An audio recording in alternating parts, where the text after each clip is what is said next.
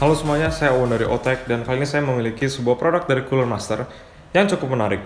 Bukan karena desainnya atau fiturnya, tapi karena harganya. Karena ini adalah liquid cooler paling murah yang saya ketemukan di Amazon. Hanya sekitar 40 dolaran sampai 50 dolaran, di bawah 50 dolar. Dan liquid cooler ini sangat murah walaupun memiliki RGB. Jadi ini menurut saya sangat menarik. Apalagi ini tidak ada di website Coolermaster.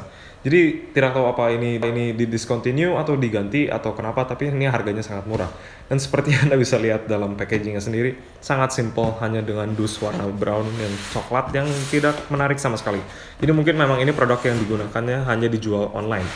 Lalu di pinggirnya ada fitur-fitur spesifikasi cooler sendiri, seperti kipasnya kecepatannya adalah 1800 rpm, dan itu adalah hal yang paling penting.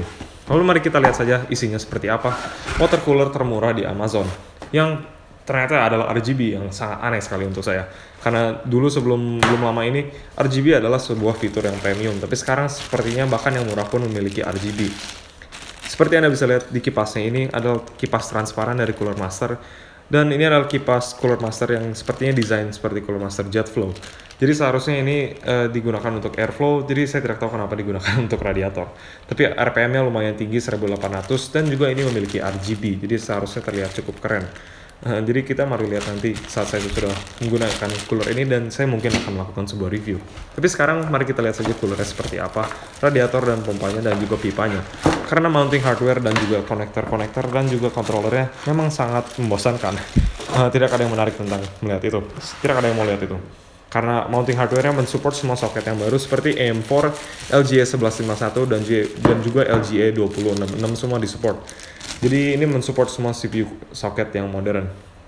Untuk water pump-nya sendiri sangat simple desainnya. Ini adalah desain dari Coolermaster sendiri dan juga Anda bisa lihat plastiknya bisa terdengar lumayan seperti yang murahan. Karena memang ini adalah sebuah CPU cooler yang murah, tapi tidak bermasalah juga karena Anda tidak akan memegang water block-nya sendiri.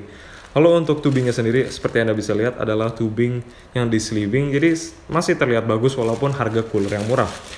Tetap saja seperti saya bilang tadi, saya masih kaget bahwa ini adalah water cooler paling murah di Amazon, walaupun memiliki fitur-fitur yang lumayan canggih seperti sleeving dan juga RGB connector, RGB controller dan juga RGB fan dan water pump-nya juga RGB. Lalu untuk radiatornya sendiri, seperti Anda bisa lihat, radiatornya sendiri lumayan padat desainnya. Dan juga ini digabungkan dengan kipas yang RPM yang cukup tinggi, seharusnya ini performance-nya lumayan bagus. Walaupun radiator ini tetap hanya aluminium seperti kebanyakan water cooler yang biasa. Tapi karena ini desain yang murah juga, itu tidak aneh. Yang aneh adalah desain ini kenapa lumayan lebih bagus daripada desain radiator yang lain yang lebih basic. Karena ini desain water cooler dengan radiator Coolermaster yang warna kotak. Jadi ini dia desainnya sangat simple dan juga ini water cooler yang sangat murah.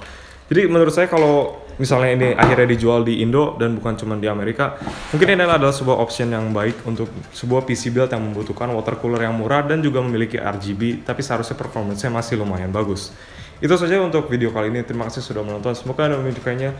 Dan jika iya, tolong pencet subscribe dan juga tolong klik like jika Anda menyukai video ini. Terima kasih.